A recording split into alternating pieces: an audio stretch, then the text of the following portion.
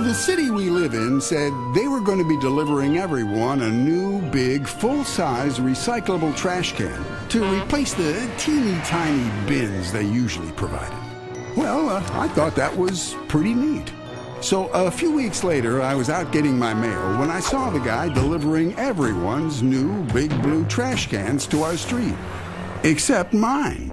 Well, next day I called the city up and said, "Hey, this is Pete, and I didn't get my trash can." And she said, "Well, we're going to have to do an investigation." And I said, "Over a trash can?" And she said, "The only way you can get one is to buy a new one, and they're $80. Wow.